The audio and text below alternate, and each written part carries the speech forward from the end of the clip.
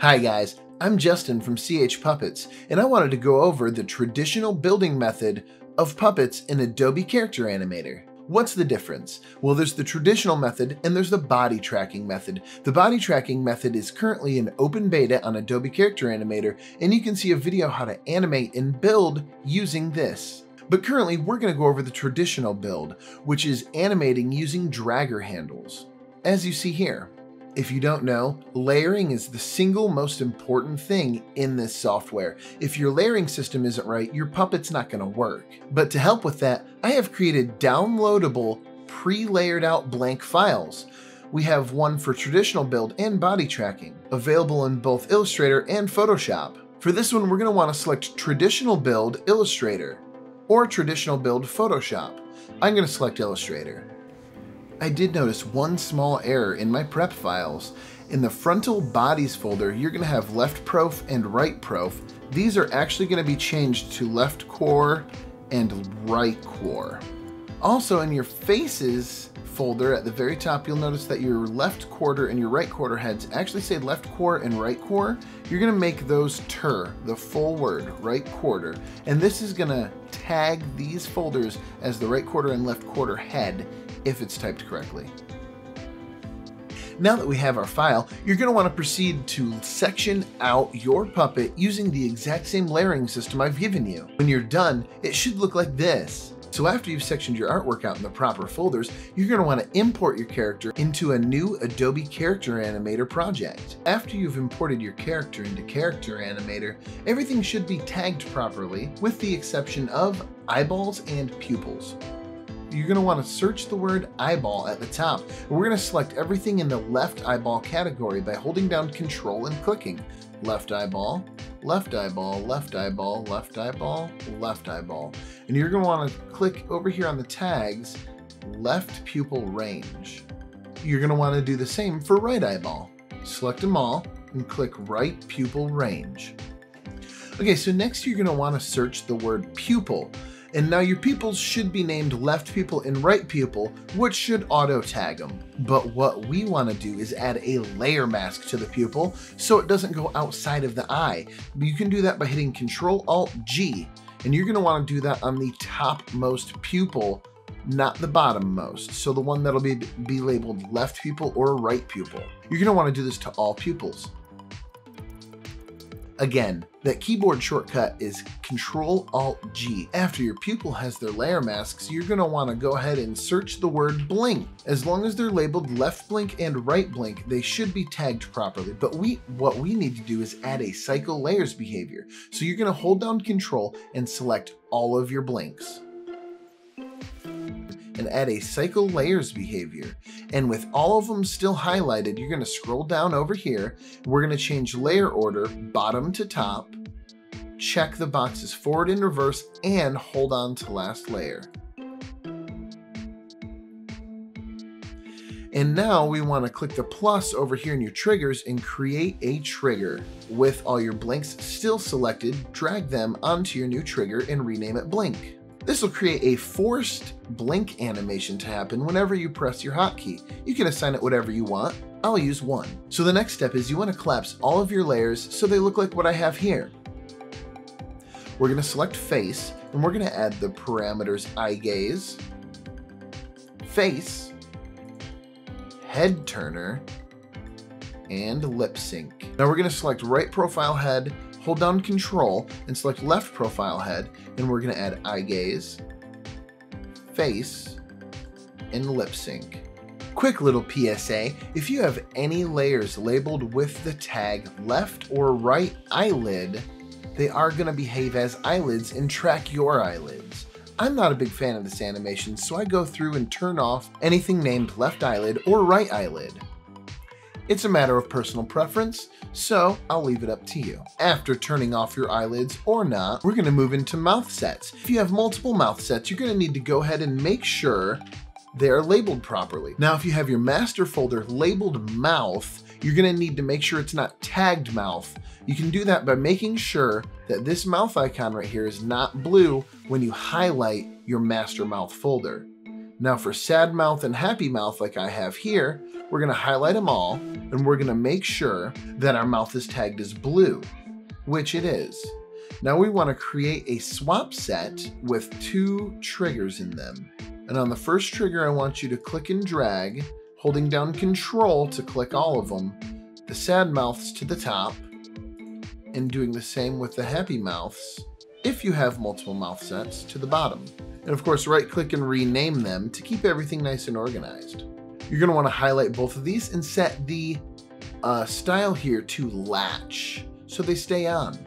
And I double clicked happy to make it the default. We'll make the trigger for sad too. Now our heads should be pretty much all taken care of, and we need to go into rigging out the bodies. First thing we're going to want to do is create another swap set and highlight front, right prof, and left prof and drag it in. Feel free to set these to latch and make front your default, setting the hotkeys to whatever you want. I'm going to use 3 and 4. Going in, we're going to start rigging the frontal body. So to start off, we're going to jump into the arms. You're going to want to drag your source handle to where your shoulder is. We're going to put a handle on the elbow and toggle it as right elbow, draggable. And then we're going to tag the wrist and label it as right wrist, draggable. And then we're going to put in some bones. You're going to do the same for the left arm. Now we're going to come in and do the legs, and we're going to start with tagging the left ankle. This is going to create an origin handle, and we're going to drag that up to where his waist is. Now you can tag your kneecap. We're going to tag the toe on the inside and the ankle on the outside, as you see here. And then add some sticks. And do the same to the other leg. After your puppet's done, if you experience any pigeon toeing at all, the angle of the feet being wrong, come in and adjust your heel and your toe. Those will usually even it out. I find that putting them in this triangle formation usually keeps them quite straight. Now we're going to come into the torso, and we're going to tag the shoulders. And what this is going to do is this is going to prevent stretching of your artwork. And we're going to tag hips. Those should all be where your origin handle was on your arms and legs. And I like to move my origin handle to the belly button. I'm not sure if this is common practice or not. It's just what I do.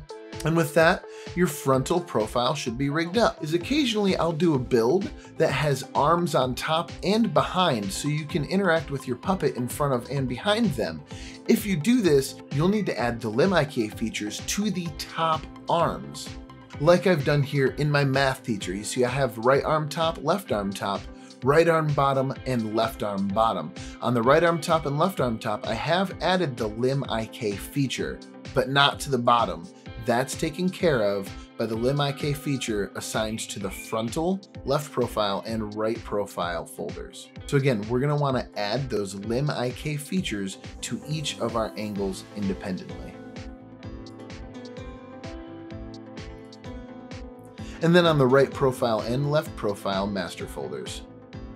So go ahead and turn off your front angle and we'll get to work on your right profile. You may also need to turn off your right profile and left profile located at the bottom. Now I prefer to turn off the torso when I build out the profile angles or the 3/4 angles. So we're gonna go ahead and build this out just like we did the last one with the draggers in the elbows and the wrists. So in the end, your arms look like this. Now the legs we're going to do a little bit differently. We're going to make the heels draggable. This will allow us to do a cool sitting animation. So to start off, drag your origin handle to the top of your leg, and then your kneecaps, your ankle, your toe, and then for your heel, we're going to click and make it draggable, and then bone it out. Do the same to your right leg. And in the end, your legs should look like this. Now we're going to turn our torso back on, and we're going to do the same with tagging our shoulders and our hips. And repeat that process again for the other profile.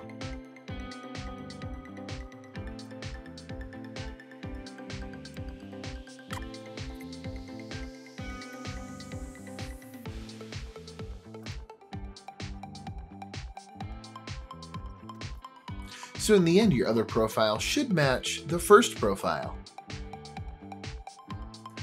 Okay, now we gotta rig out our walking angles. This is a 5-angle build, but I'm building it like a 3-angle. My left profile and right profile are actually quarters, but that's okay, it doesn't matter. We're using the word profile to trigger the walk. You're gonna wanna turn off your frontal folder at the very top and then activate your right profile or left profile folder. To rig these out, we're gonna do the same thing as we did before, but not make anything draggable.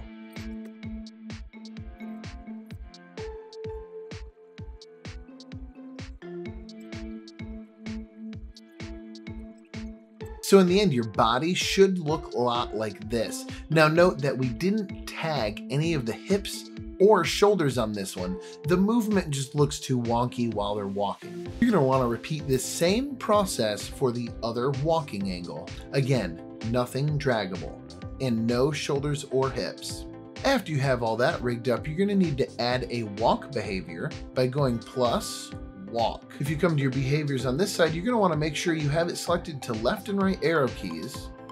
And I usually put my strength somewhere between 50 to 68, somewhere in there. Seems to look the best for strength. There we go. Okay, so you can see that everything is working as intended. Our hands move and they don't stretch. And if we activate our body angles, you can see that our legs also bend rather nicely. You may have to play with the layering. I think you might need to move the closest leg above the hip for it to look correctly, because as you can see, we have some layering issues there. This can be done just by coming into rig, going into your profile body and dragging that leg above torso. And as you can see, the walk cycle looks clean as well. And if you have any problems with your limbs stretching, be sure to go in and make all of your tags correct. Now you'll see our elbows are actually starting to bend the wrong way sometimes, like this one here. So what I like to do is I like to come to rig and then click on any of the anything that is going to have your limb IK feature. We're going to start with right profile and left profile. We're going to come to limb IK. We're going to scroll down to the bottom and we're going to change our elbow flip threshold to -50. And now you can see that our elbows are bending in the correct spot. Now I want to come to the front profile and I want to change our elbow flip threshold to +50, not negative like the last one. And that takes care of that. Feel free to play with that parameter to find what best suits your needs. Now we need to rig our hands. To do so, we're going to create 2 swap sets. Name one of these right hand, name the other one left hand. On right hand, we're going to move all of our right hands, as you guessed, including the default. We're going to do the same with left hand. Now these hand packs are available for download on my website. You can find a link in the description below. It comes with all of my mouths and all of my hands. With all of them selected, we want to create a latch behavior on these, and we want to set the default hand, obviously, as default. You can do this to your walking angles as well.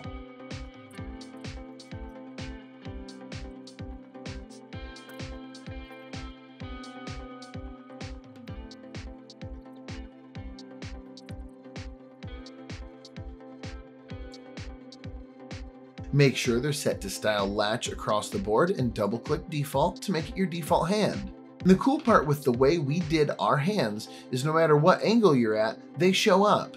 And with that, we have a fully rigged 5-angle puppet with posable legs.